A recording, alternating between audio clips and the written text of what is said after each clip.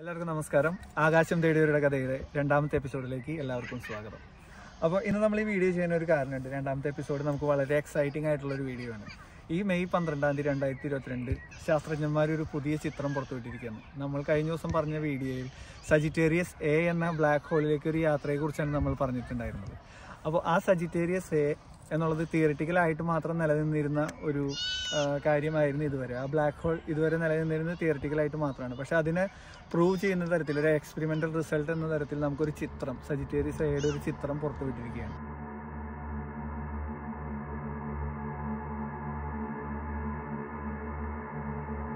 Best proof yet of the existence of black holes. പക്ഷേ എന്താണ് ഈ സജിറ്റേറിയസ് എ എന്ന് പറയുന്ന ബ്ലാക്ക് ഹോളിൻ്റെ ഇമ്പോർട്ടൻസ് എന്ന് പറഞ്ഞാൽ നമ്മളുടെ ഗാലക്സിയുടെ, മിൽക്കി വേ എന്ന നമ്മളുടെ ഗാലക്സിയുടെ ഒത്ത നടുവിലിരിക്കുന്ന ഒരു ബ്ലാക്ക് ഹോളാണ്. മാസീവായിട്ടുള്ളൊരു ബ്ലാക്ക് ഹോളാണ് ഈ സജിറ്റേറിയസ് എ സ്റ്റാർ എന്ന് പറയുന്ന ഈ black hole. We think there are black holes in the universe. There is a lot of indirect evidence that they should exist, but we are not sure what kind of physics rules these black holes inside. So what's the physical nature of these black holes is. And that's the reason we do these kind of observations and we try to figure out what's going on. ഇത് European southern observatory പുറത്തുവിട്ടിരിക്കുന്ന ഒരു video ആണ്.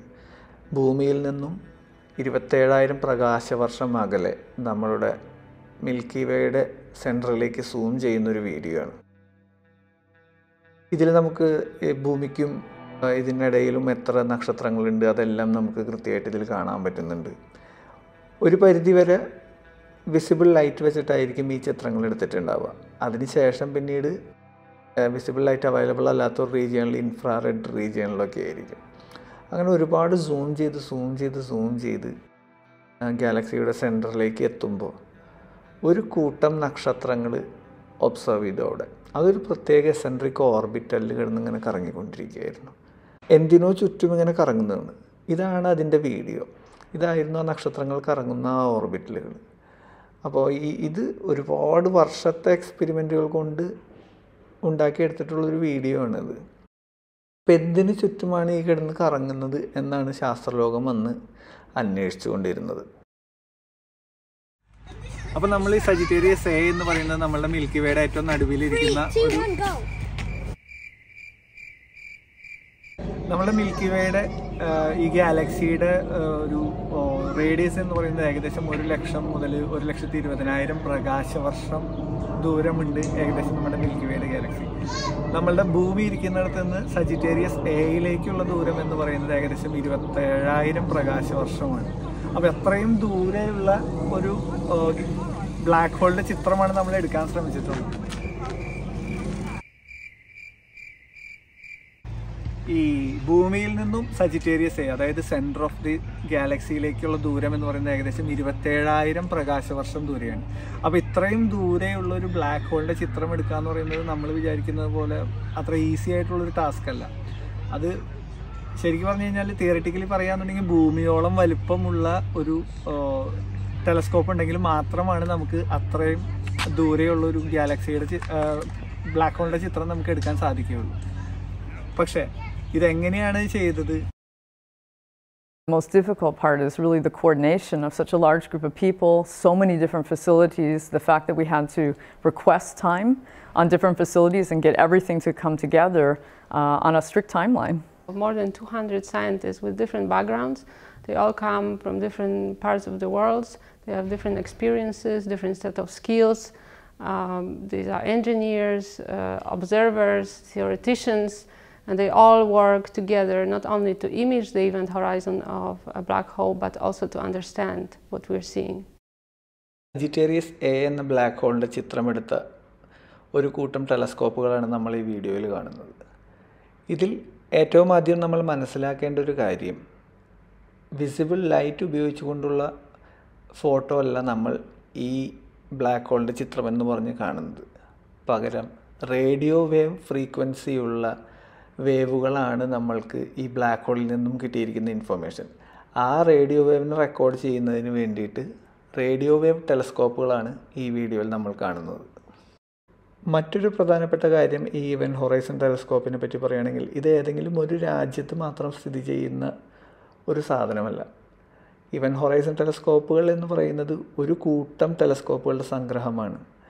അത് പല വൻകരകളിലും പല രാജ്യങ്ങളിലുമായിട്ടും വിന്യസിച്ച് കിടക്കുന്ന ഒരു വലിയ കൂട്ടം ടെലസ്കോപ്പുകളുടെ റേഡിയോ വേവ് ടെലസ്കോപ്പുകളുടെ സംഗ്രഹമാണ് ഇവൻറ്റ് ഹൊറൈസൺ ടെലസ്കോപ്പ്. ഇതെല്ലാം കൂടി ഒരുമിച്ച് ഒരേ നേരം വർക്ക് ചെയ്യുന്നത് കൊണ്ടാണ് ഇത്രയും ദൂരെയുള്ള ബ്ലാക്ക് ഹോളിനെ കുറിച്ച് നമുക്ക് പഠിക്കാൻ പറ്റിയത്.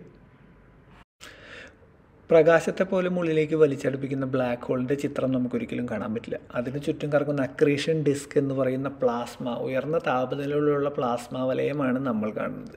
ഇതിൽ കാണുന്ന പോലെ ബ്ലാക്ക് ഹോൾ എപ്പോഴും കറുത്തിരിക്കുന്ന ഒന്നാണ്, പക്ഷേ ഈ ഡിസ്ക്കാണ് നമ്മൾ കാണുന്നത്. ഒരു ഇൻഡസ്ട്രിയൽ ബ്ലാക്ക് ഹോളിൻ്റെ ചിത്രം നമ്മൾ കാണുമ്പോൾ ഒരു മോഡലായാലും അല്ലെങ്കിൽ സാധാരണ തരത്തിലുള്ളൊരു ചിത്രം നമ്മൾ എടുത്തിട്ടുള്ളതായാലും നമ്മൾ കാണുമ്പോൾ അതിൻ്റെ പ്രത്യേകത എന്താണെന്ന് വെച്ച് കഴിഞ്ഞാൽ അത് അതിൻ്റെ പുറകിലേക്ക് വളഞ്ഞതുപോലെയാണ് നമുക്ക് തോന്നുക. അതിൻ്റെ കാരണം എന്ന് പറയുന്നത് ഈ ബ്ലാക്ക് ഹോളിൻ്റെ ഗ്രാവിറ്റി കൊണ്ട് തന്നെയാണ്. നമുക്കറിയാം ബ്ലാക്ക് ഹോളിൻ്റെ ഗ്രാവിറ്റി എന്ന് പറയുന്നത് പ്രകാശത്തിനെ പോലും വലിച്ചെടുപ്പിക്കാൻ ശേഷിയുള്ള അത്രയും വലിയൊരു മാസീവായിട്ടുള്ളൊരു ഗ്രാവിറ്റി ഉള്ളൊരു ബോഡിയാണ് ഈ ബ്ലാക്ക് ഹോൾ എന്ന് പറയുന്നത്.